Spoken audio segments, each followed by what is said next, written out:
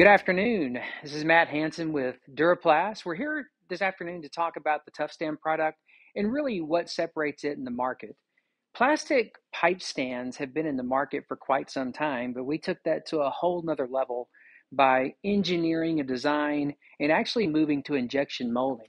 What you see here is the 12-inch product. So this stand is good from 2 to 12 inches in terms of pipe diameter.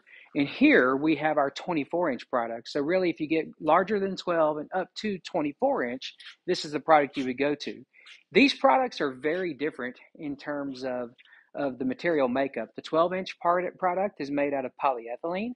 This product is made out of nylon. There are products in the market today that are made out of polyethylene in the 24-inch size.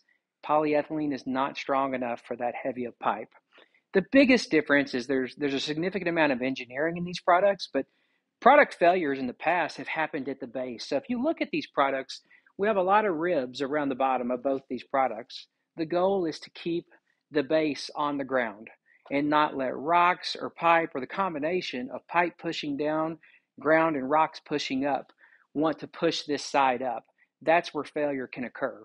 So we hope that you really enjoy the TuffStand products. At the end of the day, it's all about saving you time and money with these. So the amount of labor required to put these out, the speed at which a project can go is significantly greater than what you will see with utilizing wooden skids. We appreciate your business and look forward to hearing from you.